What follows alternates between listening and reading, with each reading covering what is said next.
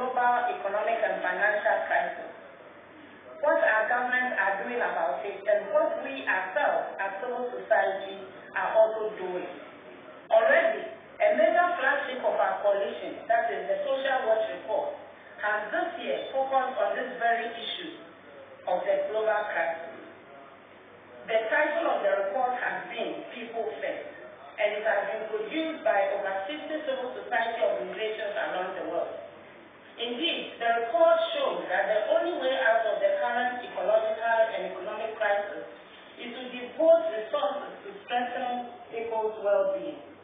The Social Watch Report of 2009 was launched on Friday, September 25, 2009 at the UN Plaza in New York, while national launches have also occurred in many countries, including Ghana here, where our launch took place on October 7, 2009.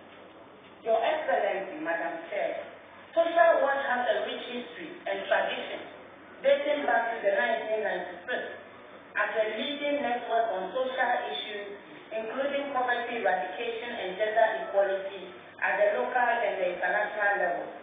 The crisis of finance, fuel and food facing the world today, therefore provides Social Watch with an opportunity to contributing to the formulation of alternative responses rooted in the human rights framework that puts women and men first.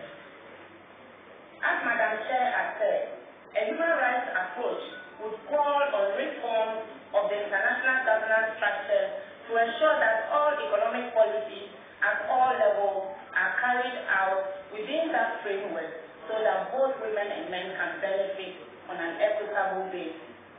We know about the practices of the World Bank and the IMF, and yet at this period, we know that the crisis is actually being led by these institutions.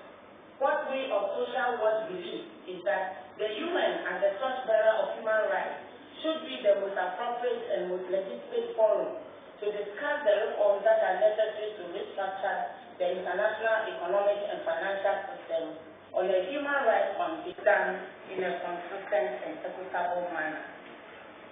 Madam Chair has already alluded to many of the problems that are occurring as a result of the global crisis, and she has also alluded to the specific impact on women. And therefore, I will not belabor that point.